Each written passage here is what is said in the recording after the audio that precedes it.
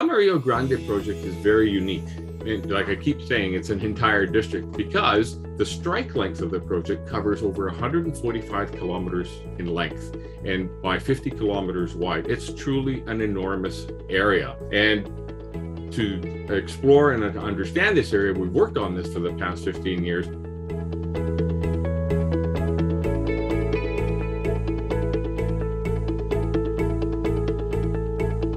Hello and welcome to Assay TV. We're introducing Blue Sky Uranium today, an exploration company with significant assets in Argentina. And I'm very pleased to be speaking with Nikolaos Cacos, who is president and CEO of the company. Nico, how are you? I'm doing very well. Thank you very much for having me on your program. Thanks, Nico. So could you provide just a quick introduction to the company for viewers who are new to Blue Sky Uranium? Absolutely. Blue Sky is involved in exploration and advancing probably the world's newest, not just uranium deposit, but uranium district. This is a district that has the potential to rank amongst the largest uranium-bearing districts in the world with some of the lowest operating costs. So a truly unique opportunity, I think, that sets us apart from all other explorers out there and our peers. Fantastic. This is quite exciting, given where we sort of stand at the moment within the uranium market. So let's go into a little bit more detail. Traditionally, if you think of Argentina, you think maybe of lithium or other assets. What's the geology that makes your properties really interesting right now in terms of finding great uranium discoveries? Well, without being a geologist, I'll dabble into this area. What makes Argentina, I think the opportunity in Argentina really arises from the lack of exploration in that country. Argentina, only about less than 30 years ago, has opened up for mining exploration to allow foreign investment to actually begin to explore and to make mining discoveries and identify mining deposits in that country. And during that time period, before that, there was virtually no exploration whatsoever. It was all basically government controlled at that time. So Argentina currently ranked as the world's 7th largest country and is extremely underexplored. And I think this is what created a very unique opportunity in Argentina to make new discoveries. And I think our Blue Sky Uranium is an example in that in the southern part of Argentina, in the northern part of the Patagonia, that's where we discovered not just a deposit, but an entire district that remained unclaimed and basically for picking. And with our team, we're able to identify that area and work on it for the past 15 years and identify a tremendous potential for our investors and our shareholders. Excellent. So let's delve into the projects a bit more specifically then. Your flagship is the Amarillo Grande. Could you take us through that project, please? Well, the Amarillo Grande project is very unique in that it is, like I keep saying, it's an entire district because the strike length of the project covers over 145 kilometers in length and by 50 kilometers wide. It's truly an enormous area. And to explore and to understand this area, we've worked on this for the past 15 years. And it really has been in the last 3 or 4 years that we've really began to accelerate the development of this project. It was in 2017 that we made the discovery of the Ivana deposit. We published our first resource estimate in 2018. And then within a year, we published our initial PEA. I think what's amazing is that upon embarking on our first drill program, we were able to quickly discover a deposit and advance it right away to a PEA. It's almost unheard of. So, once we did, and once we did all of that, then we began to look at, well, what characteristics is this the kind of project that is competitive in this environment? So we did, by doing a PEA, which is a preliminary economic analysis, we're able to see that this project has a very low separation cost in terms of being able to extract the uranium and the vanadium, which is in there. So the metallurgy is very positive, which means it's very cheap.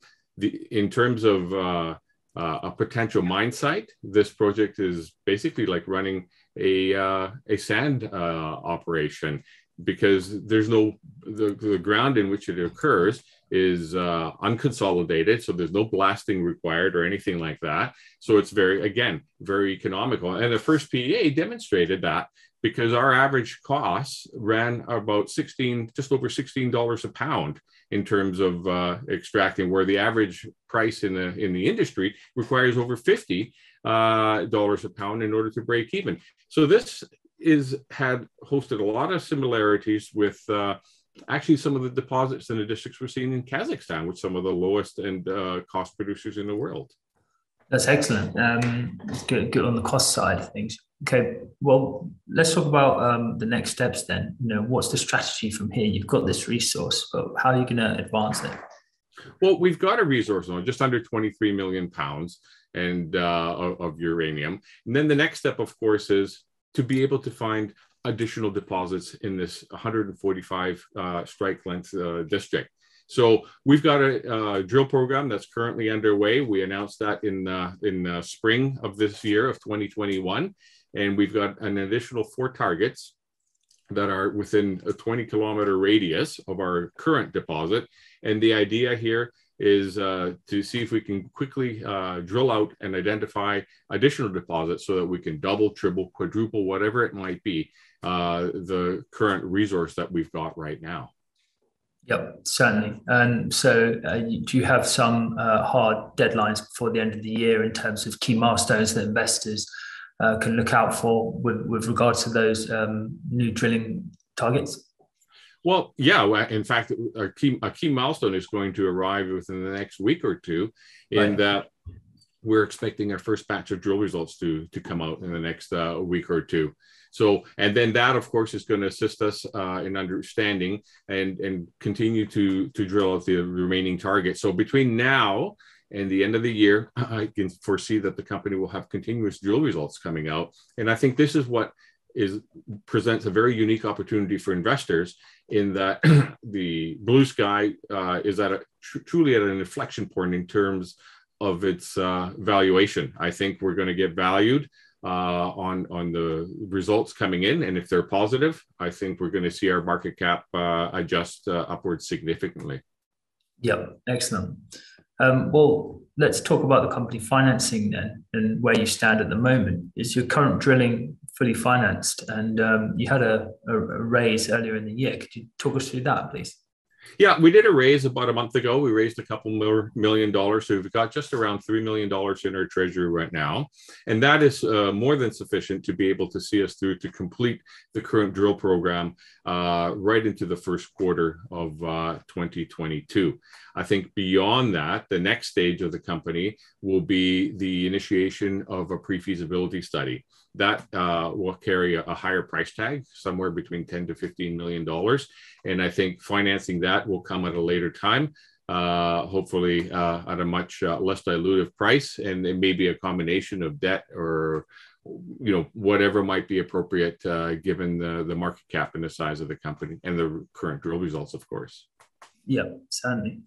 I'm just curious, coming back to the project now and the advancement, what's the attitude towards nuclear within Argentina? And, you think about sort of the classical locations and supply chains within the nuclear industry. Where does Argentina sort of fit within that? Is localized demand or Argentinian or South American demand on the increase? Are they looking to expand reactors? No, that's actually a very good question, because many investors don't realize that Argentina has been in the nuclear business basically since the 50s, almost as long as the United States has been in the nuclear business. And they've got 3 nuclear power plants in operation. They're announcing more that they're building. In fact, they're involved in every facet of the nuclear industry, including research reactors. They build and export small modular reactors and so forth. Even the president of the International Atomic Energy Agency is an Argentinian, which I think is a tip of the hat to the quality of nuclear knowledge that derives from Argentina. So, but all the uranium that's required to sustain this nuclear industry in Argentina currently is being imported. And Argentina pays a real premium in order to bring that uranium into the country. So this is what creates a very unique opportunity for Blue Sky as being the most advanced uranium company in Argentina with the largest deposit, even at this early stage. I think we are positioning ourselves so that we can be the first supplier for uranium to the country of Argentina, and then be in a position to export beyond that. Right, that's very interesting. Okay, just coming back to your PEA that you already had done on what works prior. You mentioned there's vanadium. You've got some vanadium within the discoveries. Just tell us, for the investors interested, how that sort of works into the strategy, or is that just some nice optionality that you have if you choose to go down that route as the vanadium market evolves? Well, I think vanadium is a very interesting mineral in itself. Vanadium is, its primary use is used as a steel hardener, so as an additive to steel production. But there's also a growing use of vanadium as, like lithium is, for storage batteries. So there is a demand for vanadium, but right now, the vanadium, as we extract our mineral carnotite, it's really a uranium vanadium mineral. So when we produce the uranium, vanadium comes out as a byproduct with no additional process having to be involved. In terms of value, it contributes anywhere between 5 and 10% additional value potentially to the project. So it's not irrelevant. It is nice to have this credit. And again, because vanadium is used as a steel hardener, there's a use for that within Argentina. Argentina also has a bustling oil and gas industry, and they produce, they need to make steel pipelines, and they need vanadium in order to harden this. And they currently, again, import all the vanadium. So again, we could be in a position to be able to sell our vanadium locally within the country. Absolutely. Okay. So let's just split onto the team then and talk about some of the attributes that you've got amongst your very experienced team. Could you talk us through who's amongst them? Absolutely. Our team is, well, first of all, I'm actually really proud to be, leading a team of an incredible, talented individuals. First of all, Blue Sky is managed by the Grosso Group, and Grosso Group are basically experts in Argentina. They've been pioneers there. They've been in the country since 1993, when the country opened up for international mining, and has been one of the most successful groups in that country. They've made 4 major discoveries. 2 of their discoveries are still in production right now, and Amarillo Grande, of course, being the 4th discovery. Heading, of course, the Grosso Group, and the chairman of our board is Mr. Joe Grosso. Joe Grosso is truly a pioneer and a visionary in Argentina. He gives the company a very competitive advantage. In fact, he's been inducted into the Mining Hall of Fame of that country, and really creates a lot of great contact and access to everywhere, government officials locally, provincially, federally, and throughout the mining industry. Also heading our exploration team in Argentina is Guillermo Pensado. Guillermo is unique in that he's a uranium geologist, and has been educated in Canada. So he speaks very fluent English, which makes it very convenient for me to be able to communicate with him. And in fact, he has an incredible experience. He's worked in the past with Cameco and with other major mining companies. And in fact, he also is an award-winning geologist, having been awarded Geologist of the Year by his peers in Argentina just a couple of years ago. And heading all our engineering and metallurgical work is Mr. Chuck Edwards. Now, Chuck is, for those who don't know, is a world-renowned metallurgist and engineer. And he was the chief metallurgist for Cameco for many, many years. And he's looking after all the processing work for our PEA and engineering studies. So we're in good hands there. Absolutely. Well, that's great. And in terms of the market and the timing, obviously, you've got your individual projects, you focus on that, and you don't pay so much attention to what's going on with the uranium price, but it's not a bad time to be bringing or looking to bring uranium online. No, absolutely not. I mean, yes, we've been working on this project now through thick and thin, from the last uranium market through the trough of the uranium recession in the last decade or so. But the reason we worked on it is because we as management have always recognized the value in this asset. Truly a unique, it's not every day you come across not just a new potentially low-cost uranium project, but this is a potentially low-cost uranium district. So, and because of that, actually, we've actually had to fund it ourselves. Our friends and family and management, we own close to 60% of the outstanding shares of this company right now. And then by having proven with the PEA that this could make money in that terrible market, as the market begins to rise now, I think it's going to be nothing but flowers and sunshine for our investors. This is a truly an environment that we have been waiting for, and I think Amarillo Grande and the blue sky is being revalued right now in the market with the rising uranium price. I think we're going to be coming out of the gate, so to speak, running, and this is an excellent environment in which to be, discovering more uranium deposits. Indeed, excellent. Well, Nico, thanks very much for taking us through the projects and the next steps. And we really look forward to catching up on how things have progressed with Amarillo Grande later in the year. My pleasure. Thank you for having me. Thanks for speaking with Assay TV.